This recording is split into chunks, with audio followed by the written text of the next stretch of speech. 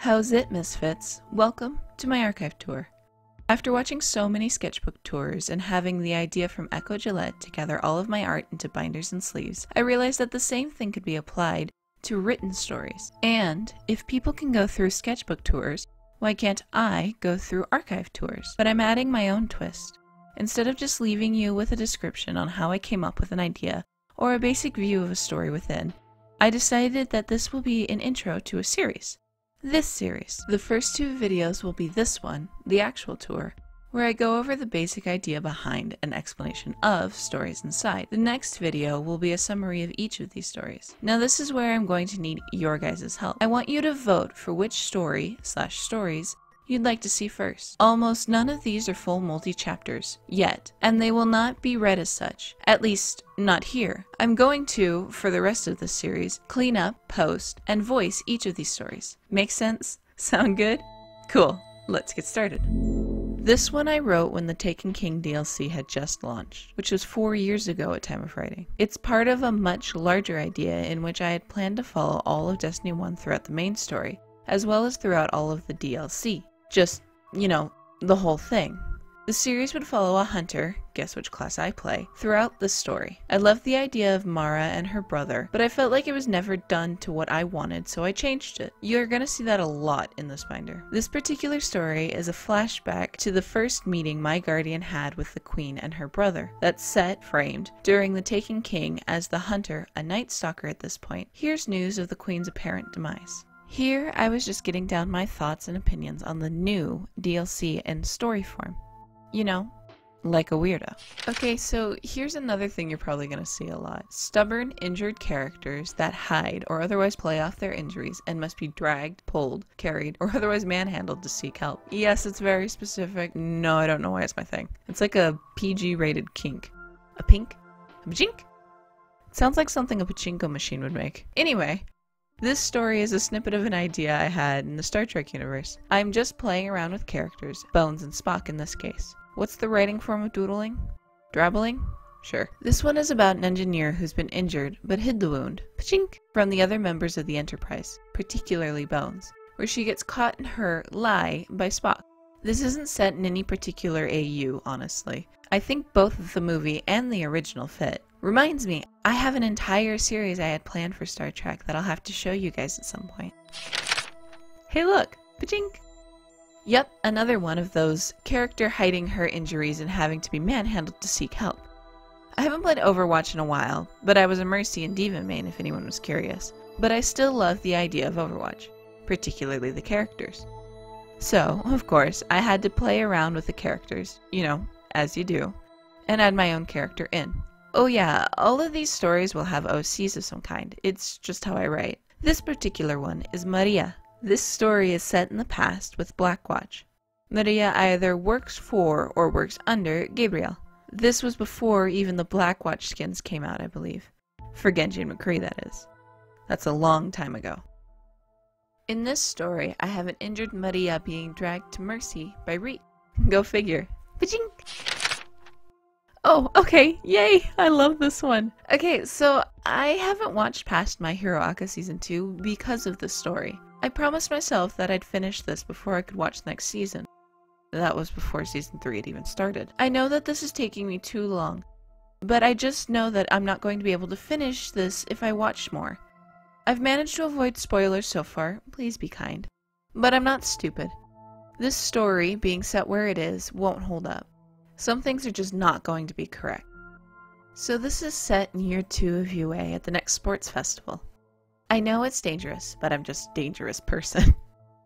So this follows a quirkless business class student who actually competes in the sports festival. I need to finish this one. Please vote for this.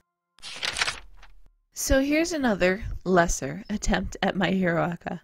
This is me trying to figure out what kind of quirk I'd have. I came up with one based on an event where I, under the strength of my own power, shrugged my shoulder out of my own socket and put it back in. Not kidding. So I decided to try a powerful but unstable quirk. Gave me an excuse to use Aizawa, and who didn't want that? I don't mind the story, but Take 2, business class, is way more my speed. Okay, more injury stories. But this time we're helping the hero. Not a clever title, but it gets the point across. I'm just drabbling here again. I like Aqualad, Calderam, not Garth, and wanted to make my own canon version of him, i.e. how I would see the definitive version of him, as well as kind of address how civilian life would be in the superhero world. I didn't get far with this idea, but I like what I have. Okay, so this is the type of story I like to call, I liked my idea better than the thing I'm writing about, so let's never finish either. Wordy, I know. So I sat down one day and started watching through Thundercats 2011. I got to the, spoilers? The part where they mentioned the war, where I got to thinking, what if they were at war with, and nearly wiped out, humans? So I created a character, a human, who finds a lost kitten in the destroyed city and, instead of killing him like her clan wants, leaves her family forever to do the right thing and save his life. She spends the first quarter of the story chasing down rumors of the Cat King and eventually finding him. That's where this snippet takes place. I liked the idea and wanted to explore the first baby steps to the healing between the races, and, understanding from a more outside point of view, how people see Lion-O as a budding king. I never finished watching the series. And this is Taiga being a protective and suspicious older brother based off of this. Just a continuation, really. Okay, so I'm a bit of an Otome fiend. I'm 25 and have been single all my life. What do you want from me? And of the many Otomes I've played, Hakuoki is by far my favorite. One thing I wasn't so keen on in the story was the fact that I, meaning the insert character you play as, knew how to fight and was good enough to praise, but, you know, didn't fight. Also, Chizuru is terrible at the whole I'm a dude thing, so I fixed it. Again, I'm not so keen on this one, my first attempt where my character saves Chizuru, but the next one, which has no title, I love. I further elaborated the idea of a character I wanted to see in this game, changed some stuff around, and added a stubborn character who's forced to get help. Bajing! I explored the characters a little better too, mainly Heisuke Sanon Shinpachi. I used to know this game like the back of my hand. So I wanted to write out playing the piano and I used B-Man for it. Cool? Cool. Oh god. So this one is thick. With 2 C's. I grew up with Transformers, so it's been a part of my life for a while. In that time I've written tons of Transformers stories over several different universes. This is a compilation of the ones I wrote to, fix Bayformers. I enjoy it fine, but this thing is old. As in, only 2 Bayformers even existed old. Not much else to say, I'll just have to read it, if you vote for it. Ah, Skyrim. How many hours I've sunk into you. This was an attempt to express my frustration and sorrow with having to attack Whiterun because I sided with a sexy guy with a deep voice who never puts out. Never doing that again. This story did not turn out great, so I tried again. Here. This didn't work either, but hey, I stuck it out for an extra page before I scrapped it. This is based off of a dream I had involving Rumble and Ravage from Transformers, in which I'm trapped in the second story of a bombed out department store with them. Pretty much shot for shot, what it says on the tin, straight from my dream. Woo! Avengers! Is this the first Avengers one? This is set just before / during Age of Ultron. I've been told I'm hard to read before, by a lot of people. So I decided to see how that would translate in a setting with mind readers. Simple, but fun. Not the symbiote kind, calm down. This is actually a snippet from my own retelling of Alice in Wonderland, my favorite classic book. In this we follow, not Alice, but Jackie, Alice's friend, who follows her down the rabbit hole to save her. I wanted to explore it from the perspective of an outsider looking in, and sort of a person who wasn't as deceived by the LSD-ness of Wonderland. I really want to continue this one and flesh it out. Maybe I'll make it into a manga? Alice is in the public domain, right? Honestly, this was me writing to embrace my role as a Slytherin. A role I was given, not once, but twice from Pottermore. Both originally and with the new algorithm. I also set my character as just a year under the twins instead of at Harry's age. Never planned much further than that. Does anyone remember Xiaolin Showdown? I loved that show. Particularly when they introduced Chase Young. What do you want from me? I like calm, strong guys. Not to mention this guy, Jason Marsden. He voiced my childhood. This story is Chase Young based and cringy as hell. I wrote it over 10 years ago. What do you want from me? For something much more recent, I started playing Fate Go a while ago and stopped not long after. But to make sense of and use some of the servants I got, I wrote a story. Pretty much how I handle all of my drabbles. Again, they're pretty much doodles. Another one of my favorites, so I want to finish this one too. Vote please. The idea I had is this. It's not uncommon for fanfiction writers to do the thrown into a fantasy world stories, but what are the consequences of a person ending up in a world with so many dangerous secrets where they themselves know so much? Villains galore. I also wanted to explore a character who isn't as questioning or disbelieving, just takes it at face value and figures out how to survive instead, using the knowledge she's being hunted for. Another good one, this time in Dragon Age Inquisition. I love the Iron Bull. I wrote this story basically wondering, what if you combine a fear demon with a sloth demon and trap our heroes in a nightmare world? This character is not an inquisitor, but rather a companion and a leader of a small splinter group that broke off of a larger group. She is, however, Kadan Tabol because I couldn't help myself. I also wanted to explore with and play with my 3 favorite characters, Krem, Cole, and, of course, the Iron Bull. This one is actually finished, so if you want to vote for this one, it's less work for me. We're on a roll. Another favorite of mine and another one that's already finished. I wrote this in the middle of watching JoJo's Part 2, before I knew that Santana is unimportant, but also to throw them around by their tiny, tiny waists. Seriously, look at how small. I like how this one turned out, but I did have a lot of creative liberties available to me with Santana since he's not given that much to work with in the first place. Fun fact, Part 2 is not my favorite part, nor is it my favorite JoJo. Oh, fun! I like this one. This was written just after Ben was announced as Doctor Strange. I had seen Strange in Ultimate Spider-Man and loved how his Sanctum Sanctorum looked in it, so I wanted to play around with the building. I also gave him an apprentice. That's the OC in this one. I wrote this since I wanted to explore that, and I wanted to explore a realization I had had about how I feel and control feelings as compared to a friend of mine. Apparently I'm weird, but it fits. I'm not Misfit for nothing. This is old.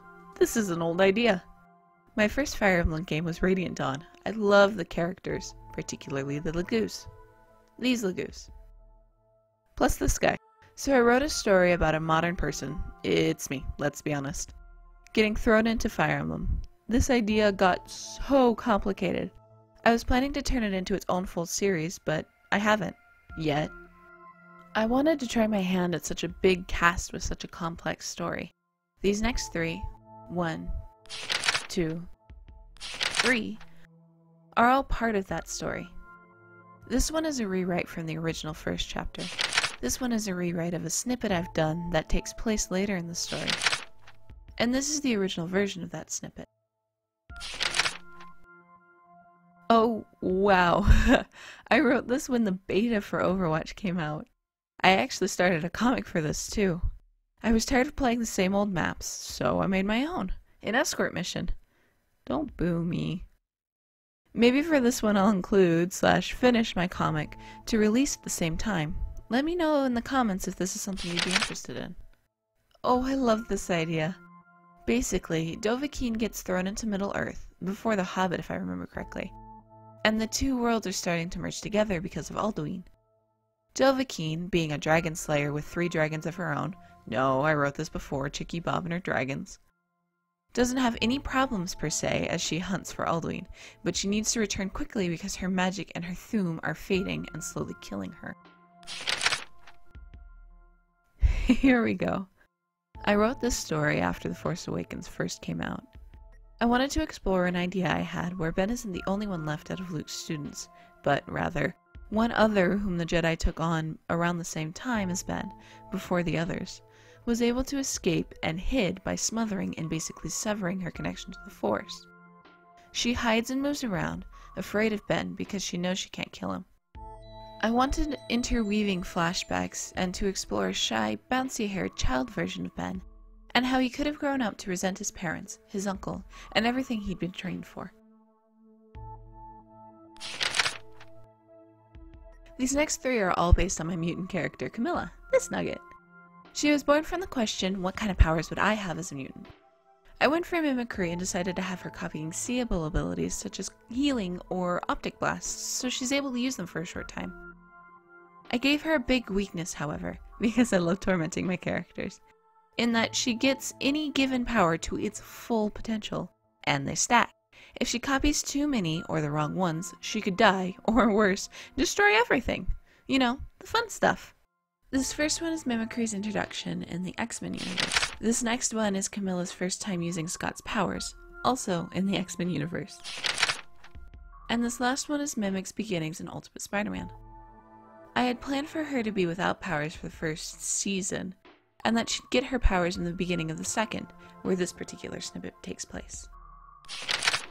And this last one is going to be quick. This one is based off of an episode of Ultimate Spider-Man in which Hawkeye is introduced and at one point loses his bow. This is my headcanon of what happened when he went to go get it. And that's it. So hopefully you guys enjoyed that. Really, please vote on which story you would like to see a full read-through and a full posting of. I really want to get these done. It's a big incentive for me to get these finished, as well as for me to be able to share these with you. The story will be divided into From the Archive Tour Volume 1, and I'll be making a playlist for you to click. The next video will be a reading of all of the summaries of all of the stories involved in this book. If you're interested in any of those, you can vote over there too when the video comes out.